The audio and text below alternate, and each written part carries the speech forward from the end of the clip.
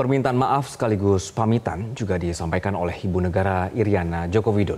Iriana menyampaikan hal itu saat menghadiri acara penyuluhan anti narkoba se-Jakarta di Velodrome, Jakarta Timur. Dan selanjutnya saya minta maaf kalau ada salah-salah kata selama ini. Saya tanggal 20 Oktober sudah purna tugas. Saya mengucapkan terima kasih sekali dan acara ini bisa dilanjutkan periode yang akan datang. Terima kasih, maaf lahir dan batin untuk semuanya. Sukses anak-anakku semuanya. Terima kasih. Terima kasih semuanya.